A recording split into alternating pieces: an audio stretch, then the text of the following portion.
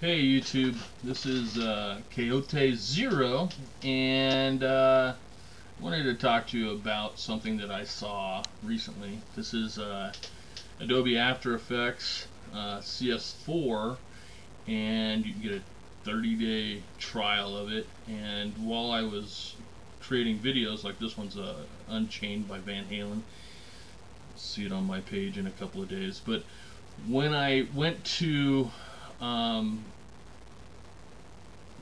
composition and to render queue, I noticed that to render, not this video but another video I did by Modest Mouse, it was a 6-minute video, and it took something like it was, I think, 8 hours to render, and then the size of it was something crazy like 188 gigabytes.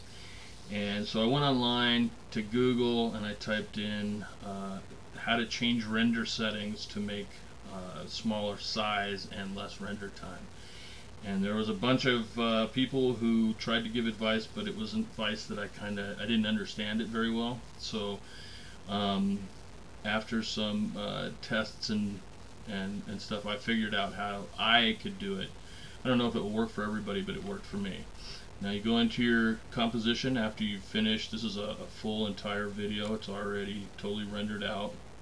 Everything's good on it. I don't know, you can't really see it if I scroll all the way out, and you can see everything's there.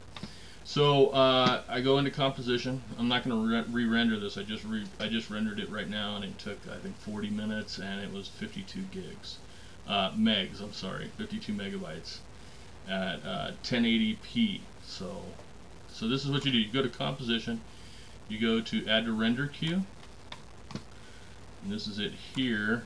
Hold on, let me delete these two and then I can show you from the beginning. So you close that again because it won't let you render now. Okay, so add to render queue. Now the render queue, you have all these options here. What I would do is I go into best settings, and here you'll notice quality best, resolution's full, 1920 by 1080, that's 1080p. I go here and I click use OpenGL renderer.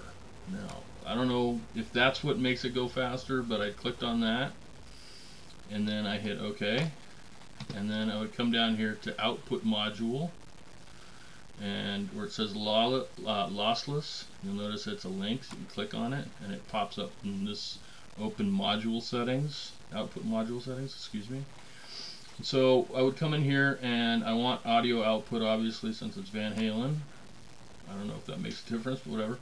And then include project link, I'd click that off, and include source XMP metadata, I'd click that off, and then format options here, and click this, and I would click on Microsoft MPEG-4 video codec V3, and that, okay, and then you hit OK, and then you hit render, and the render time will be, at least for this 4-minute or 3.5-minute video, the render time on it came out to be about 40 minutes, and like I said, it was clipped out at 52 megabytes. So that's a lot better than what I was getting on the Modest Mouse, which was a 6-minute video, 8 hours to render, and 188 gigabytes of space. So I hope this helps you out. I think this works for CS4, CS5, and CS6.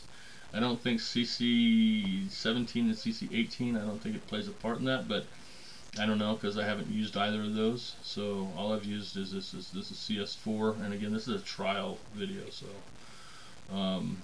a trial, not a trial video, but a trial, 30-day trial of using the CS4, the entire CS4, the master collection. So hope this helps you out. Y'all have a good day, and hey, a couple more days in the new year.